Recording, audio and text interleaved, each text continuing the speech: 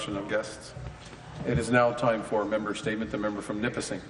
Thank you, Speaker. I ask the members here, did you brush your teeth today? Did you take any prescription pills? Are you wearing a rayon shirt or blouse? You may ask, what do these have in common, Speaker? And I can tell you, all of those products contain wood pulp. Does your car have an airbag? If so, the detonator has wood fibre. Was there shredded cheese on your lunch? If so, the cellulose gum that stops them from sticking, well, that's wood pulp. Are there paper clips in your desk? Wood fibre stops those from rusting. Did you get flowers in a cellophane wrap or candy in the crinkly package? That's all wood pulp, cellulose from wood chips. Speaker, tomorrow, members at the Justice Committee will be asked to stand up for the forestry sector and for Northern Ontario. There are amendments to Bill 52 to ensure the legislation isn't manipulated to the detriment of the North. The bill is meant to protect the voices of the people who are unable to protect themselves, not the multi-million-dollar anti-forestry special interest groups. I urge the government to support the amendments and stand up for the people of Northern Ontario. Thank you. Further member statement, the member from London Fanshawe. Speaker, I'd like to talk about the ongoing concerns about layoff notices at Community Living Elgin in the London area. My colleague, the member from Hamilton Mountain, has written a letter to the Minister of Community and Social Services about the seriousness of these layoff notices and their impact in our region. This government has already slashed programming and services for some of our province's most vulnerable people, and nonprofits and transfer payment agencies like Community Living are left picking up the slack. And to add further injury, the government has not supported pay equity obligations with funding that allows these organizations to make ends meet. The government has promised to reduce wait lists for services like those offered by Community Living Elgin, and yet we are seeing unprecedented workforce cuts and more damage to an already precarious system. And this says nothing of the ripple effect of the impact of the resultant job losses. Southwestern Ontario is suffering from serious unemployment and continues time and time again to be the victim of this government's inability to manage the economy. The minister has said that she and her ministry are monitoring this situation at Community Living Elgin extremely closely. We would be very interested to know what this extremely closely monitoring has revealed. The minister also stated on September 17th in a response to a question that the review would take a number of weeks. It has been nearly a month, and I would like to know, when can we expect to see the results of this review? Thank you, Speaker. Thank you. Further member statements. The member from Durham.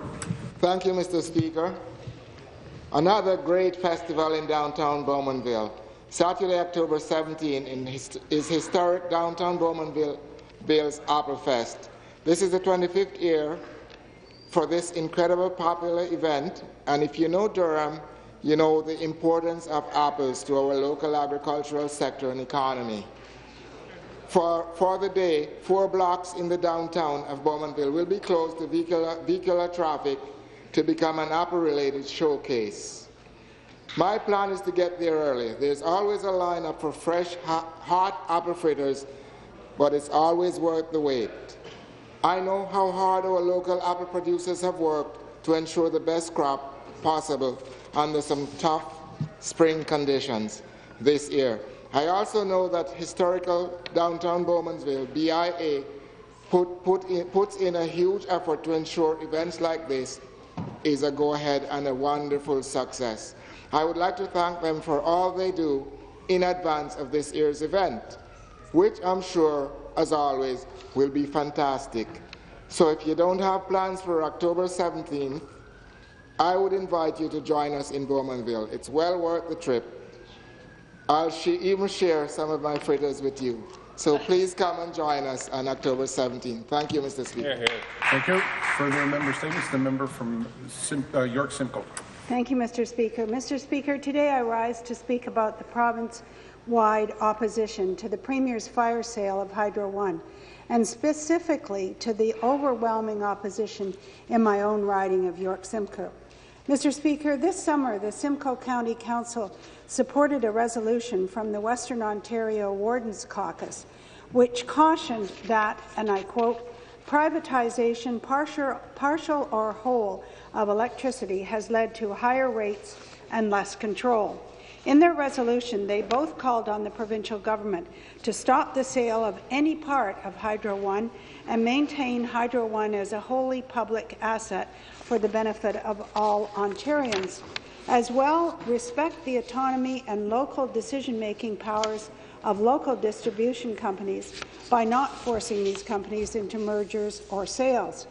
They argued that the government has no mandate to sell any part of Hydro One, and I agree.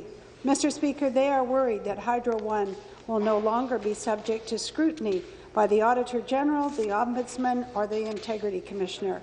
Further, they will no longer have to respond to Freedom of Information requests. Voters know that this government is ignoring their voices on this matter and are rallying to other levels of government in the hopes of being heard. This resolution must sound familiar to the Premier, as it was sent to her in a letter from the County of Simcoe on August the 11th. Thank you. It may also sound familiar to the Minister of Energy and the Minister of Finance. Thank you. Further member statements? The member from Timiskaming Cochrane. Thank you, Speaker. On Wednesday evening, September 23rd, Mr. Sam Bryant was doing something we commonly do in Northern Ontario. He was out bird hunting. Partridge hunting, just outside of Latchford. Something a lot of us do.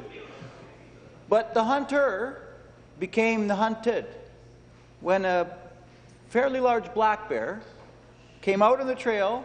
Sam did what we are told to do and try to stand off the bear, but the bear wasn't in the mood for doing what he was supposed to do. So Sam did what every person, I think, in this house would do. When the bear started coming, Sam ran.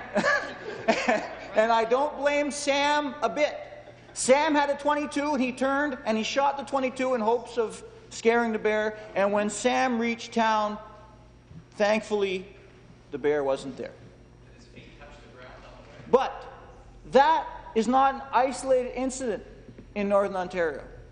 People have to deal with bears all the time. And although we spend, according to the Minister, more educating people with bear wise than any other jurisdiction, no one in the MNR is actually protecting people from nuisance bears. It shouldn't be up to the municipalities. It shouldn't be up to the police because they're not trained to protect against bears. It's up to the MNR, and people shouldn't have to risk their lives doing the things they enjoy in Northern Ontario. Thank you, Speaker. Thank you. Member statements. The member from Etobicoke Centre. Thank you, Speaker. Speaker, we have world-class post-secondary institutions in Ontario, and the choice a student makes about their program of study in the institution at which they will study is one of the most pivotal and important decisions a person will make in their life. It is one of the largest financial investments we make in our early lives, and the choice of post-secondary study shapes the path we follow in our careers. That is why it is so important that students are able to access the information that they need to make an informed decision about their post-secondary studies.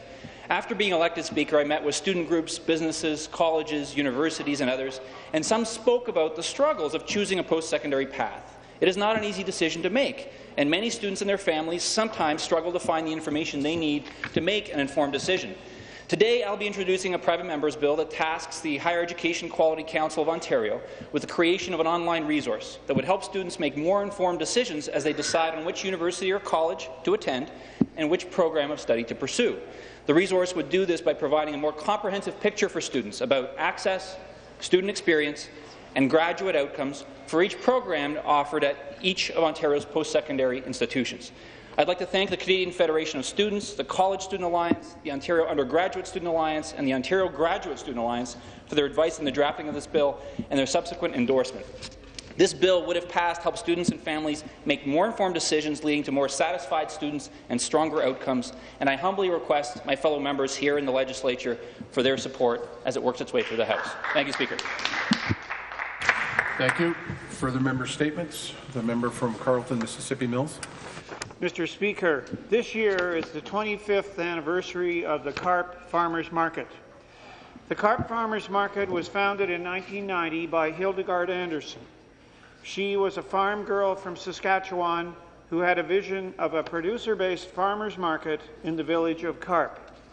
She found a location, she found the people, she established a board of directors, she found vendors, and the Carp Farmers Market began.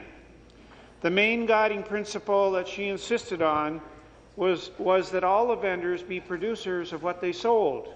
In other words, a producer-based farmers market.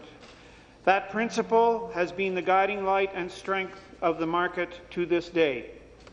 The Carp Farmers Market has flourished, and today is the most successful producer-based farmers market in Ontario. Delicious foods and wonderful handmade products are available in Carp every Saturday. The number of vendors and customers continues to grow each year. The Carp Farmers Market celebrated their 25th anniversary on July 4th of this year. Hildegard Anderson died in a car crash in 1993, but her legacy lives on. She would be proud of the Carp Farmers Market if she were here with us today. Thank you. Thank you. The member from Mississauga-Brampton South.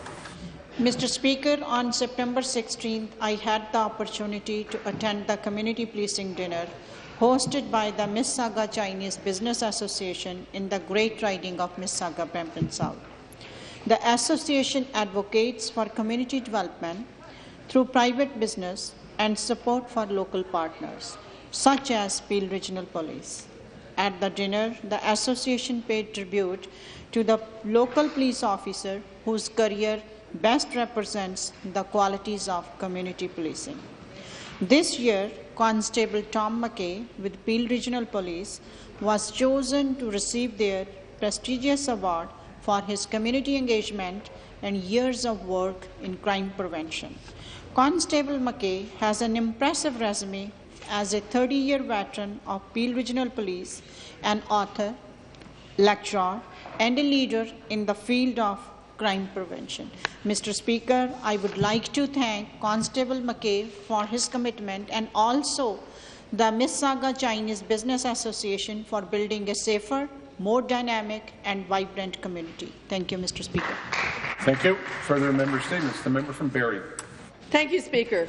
Imagine this. You're rushing around in the morning. You shout goodbye as your husband, son or daughter heads out the door to work. Sounds pretty normal.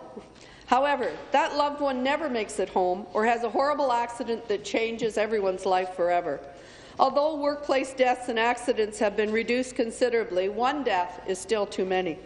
Over the weekend, I had the honour of speaking at the Threads of Life event on behalf of the Minister of Labour. Threads of Life help families of workplace tragedy along their journey of healing by providing unique family support programs and services. Threads of Life is supported by a network of volunteers from across Canada who have been personally impacted by workplace tragedy. They assist families by providing a family support program which offers one-on-one peer support to family members and friends who have suffered from a tragedy such as this. And they are matched with a volunteer family guide. They also give regional family forums, bring families together in a community of support to benefit from coping skills, active listening, and healing. Speaker, I want to commend Threads of Life for the amazing work that they do for families impacted by these terrible workplace tragedies. Thank you. Thank you. I thank all members for their statements. It's now time for